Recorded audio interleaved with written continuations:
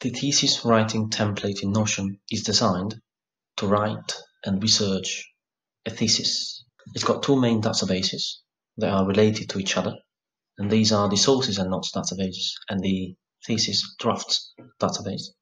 And the main dashboard, which is this one, with filtered views of the main databases to show only those things that really matter at any given point in time.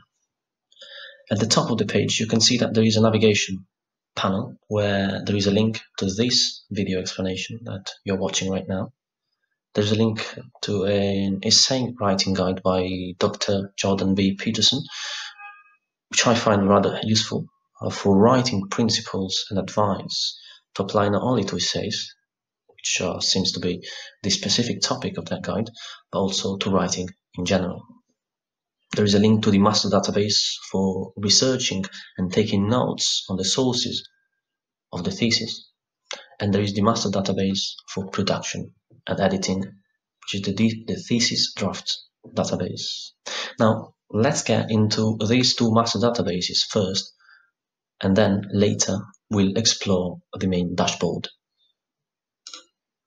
The sources and notes database is aimed at taking notes on each reading that you gather this database, maybe using the Notion Web Clipper Chrome extension, and each entry is a page, which makes it very handy to take notes within it. Now let's see the properties that this database has got for each reading. So you can see that each reading is an entry. There is a property for the author or owner, and you can also input the citation here. This is rather useful, especially to then have a reference point to make sure that all the citations are rightly used, both in body and at the end of the thesis in the bibliography. Although you might certainly use a dedicated tool for that, one such as Zotero is a rather powerful one and dedicated tool for citations. There is a type property. This is a select property where you can choose what type of source this is, the URL, the relation property to which related draft this is connected to, and a status property. And in the page you can take notes, and I think here you can find an example. Let's see, there you go. Here you can find an example of taking notes on a specific resource, in this case an article. And you can see that there are two main views. There is a list view here, where all the readings are shown, and there is a table view as well, where all the readings are shown, sorted by type. When it comes to the drafts database, you can see that there is a gallery view showing all the parts of the thesis.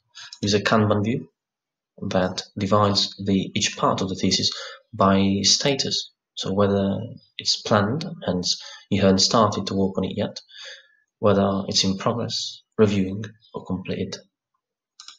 There is also a drafts, which is a general view of all the items within this database, and the table view as well.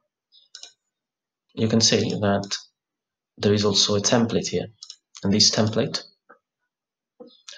is composed of some key questions, such as what is the purpose and what's making the content valuable. And what you would do here is you would assign a status to each draft, as well as relate the sources that likely will populate automatically when you read, and connect each source to its part of the thesis. And here you would write the text of the thesis. Now let's get onto the main dashboard and see what these divisions are and how to properly use it. On the Actions dashboard, you can see all the information filtered for what's important at any given time. And in particular, there is a very minimal structure here, where on the left-hand side there is a column dedicated for the readings. And so taking notes on those readings that that you haven't read yet and that are part of the thesis section that you're currently working on. Right below this view right here, which, let me show you, has got a filter applied, right? So the filter is where the relation contains, and you can change this based on the thesis chapter that you are currently working on. And then there is already read sources here. So once you mark a document as read, it will end up in this toggle right here and disappear from this view. On the right hand side, there is the production stages tab, and here only those drafts whose status is in progress will show. So you can open the page and start writing your text here in case you do use Notion to write your thesis, or at least the first draft of the thesis.